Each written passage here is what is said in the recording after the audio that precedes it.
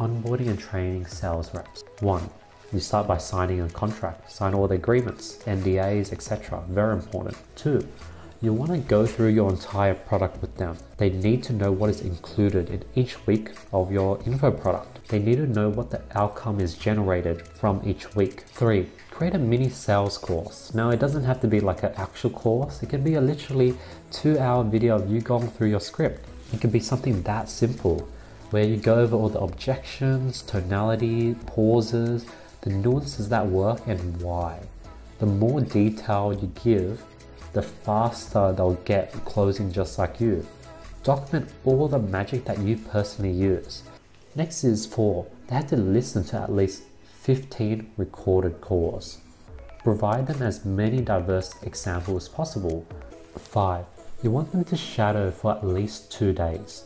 If it's virtually, what you can do is you can set up Zoom, call them via Slack or Skype, share your screen and show live scenarios of you talking to people over Zoom. And obviously they just mute themselves so they can't be heard. This immersion is very powerful. 6. Get them to do their first 20 calls ASAP. And their goal is to close 1 to 2 deals with a closing rate of 5 to 15%.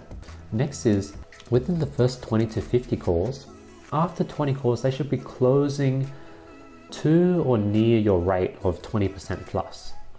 Now, if they're not trending this way, you need to listen to their calls to discover why. Listen to their calls entirely and take notes. What specifically did they do wrong? Jump on a 45-minute call with them and walk them through what happened. Sometimes all it takes is just a couple key adjustments which they may not be seeing or know how to change. Now let's break down why would they not be closing like you. There's only 2 possible reasons. 1 is a commitment problem. If it's a commitment problem, doing many coaching calls possible will make no difference. Solution is to give them a serious heart-to-heart conversation. Option 2 is a skill execution problem. And if it's a skill execution problem, if they keep doing these coaching calls, they will improve. After 50 plus calls, they're either closing like you or they're not. If they're not, fire them. If they are, you're done. Less and less coaching will be needed. 9.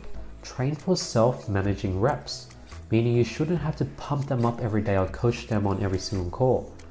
Teach them in a way where they can self-correct and improve on their own. If they cannot get to this level, we need to fire them. Next is 10, very important. Create a sharing and winning culture. Continuously talking about best practices to improve their skills.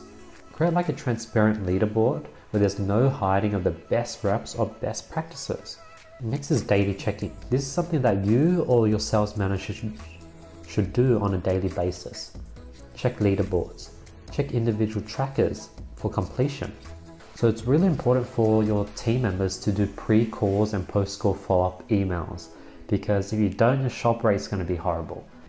On top of that, monitor for dips in lead quality, monitor your reps' state of mind, make sure the sales tracker is accurately completed, include uploaded call recordings to a sales specific drive, and reps should be uploading this and updating this daily, and verify all sales or commissions. Lock it in on a sheet so it's finalized. So yeah, those are the 11 things that you have to do when you're onboarding and training salespeople. This, I've probably, in the last 2 months, I probably blew $50,000 just learning this process, just wasting a lot of leads, burning on salespeople that weren't doing well. And hopefully you guys, just by watching this, can save that $50,000 loss that I had to lose.